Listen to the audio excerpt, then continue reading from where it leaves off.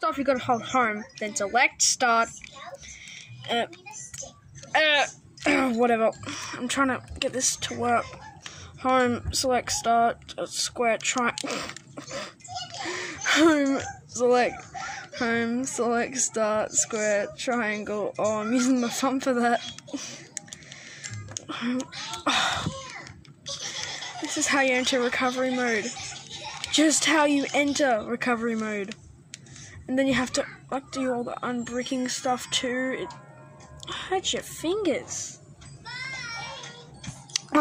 It's better while it's on the thing. I've just gotta get the thing to stay on. Home, select start, square, basically.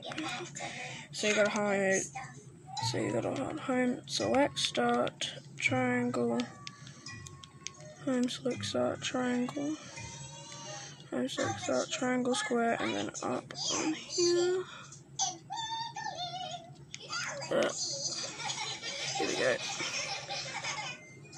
That launches recovery mode.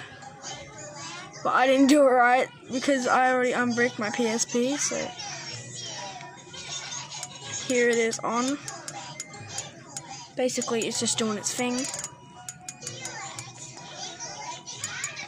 Here's the game I have in it, Ratchet and Clank. Size matters. And basically, that's how you unbrick a PSP. Then you gotta go to System Settings.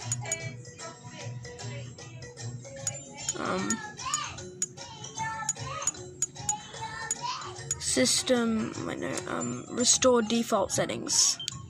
But I'm not gonna do it because I did, so. That's how you reset a PSP and unbrick it.